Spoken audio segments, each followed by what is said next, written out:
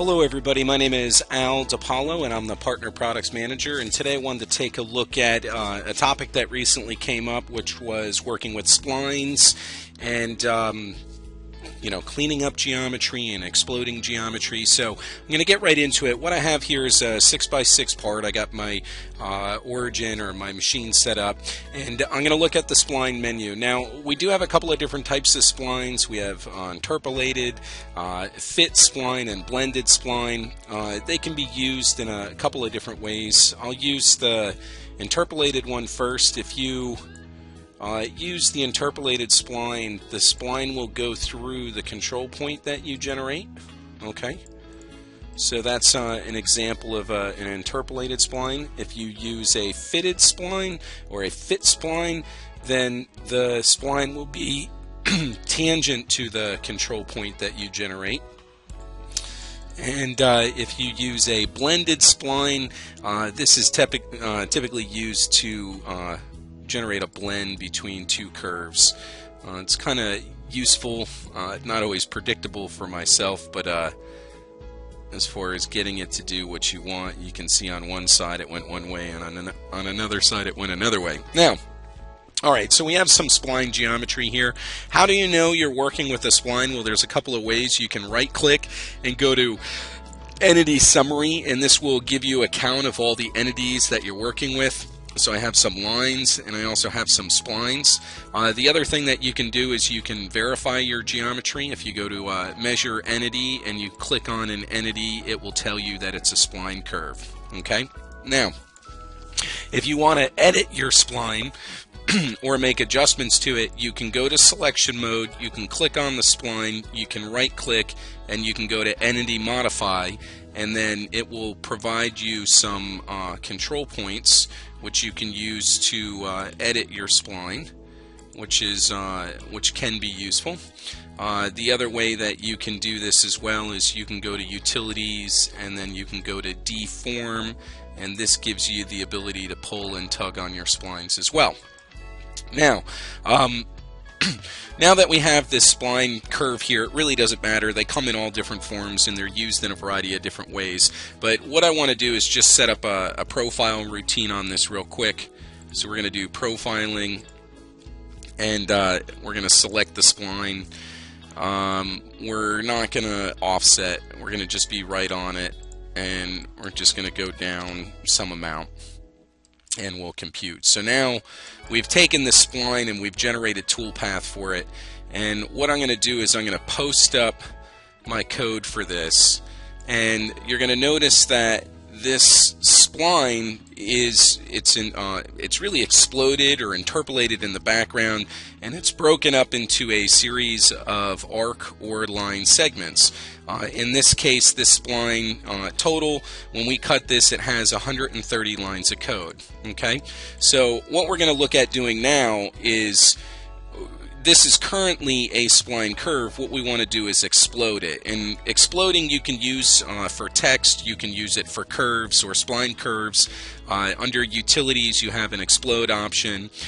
You have two different options, whether you're going to explode lines or explode arcs, and then you have selection masks, which allow you to determine what would be used or selected.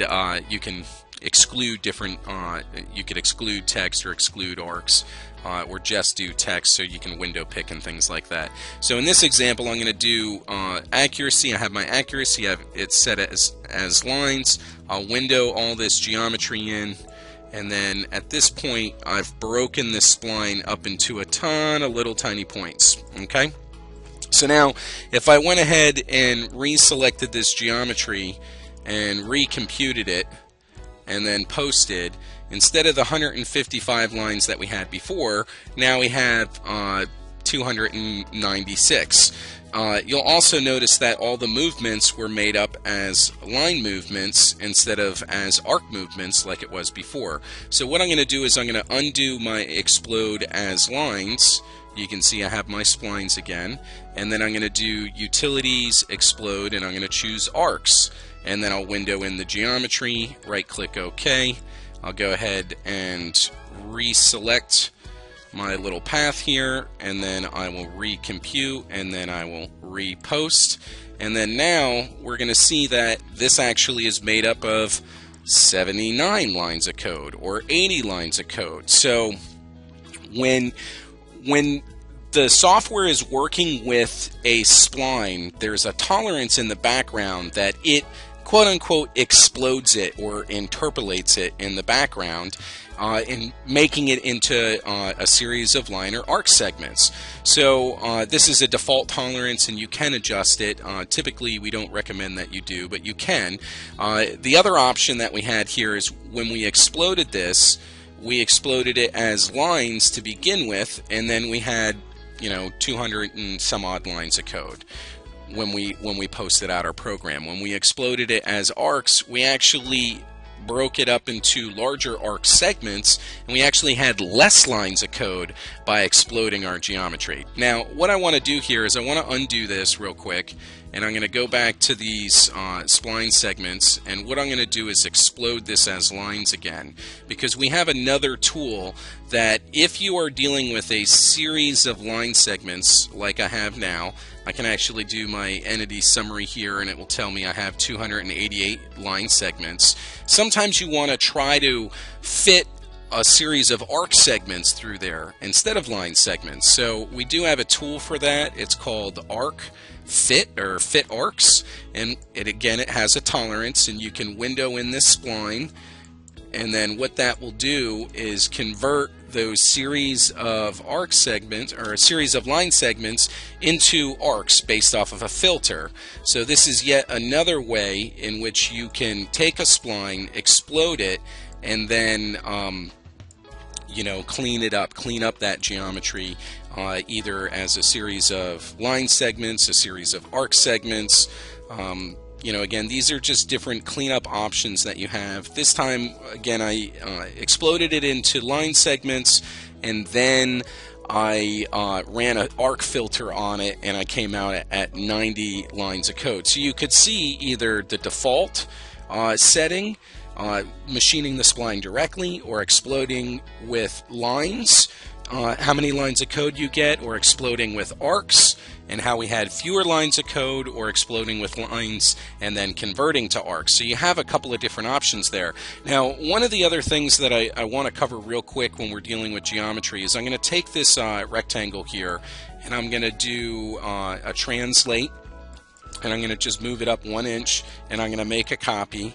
And this actually comes up quite often, where you have a copy, and I'm actually going to take this geometry down.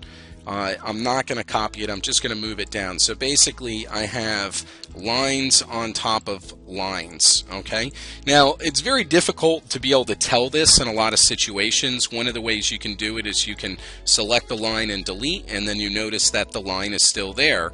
We do have a cleanup tool for this. You go to Utilities, Reorganize, and you have Erase Doubles, and by utilizing this feature here, you can remove the double entities. Now, there's a caveat that I want to go through there. You can see now I only have one line segment instead of two, but there is a caveat, because in order for it to erase the doubles, it actually, the endpoints of the lines for the double entities have to be in the same spot. So in other words, let me undo here, undo here. I'm going to take this line, and I'm going to just change this to X5 and X1.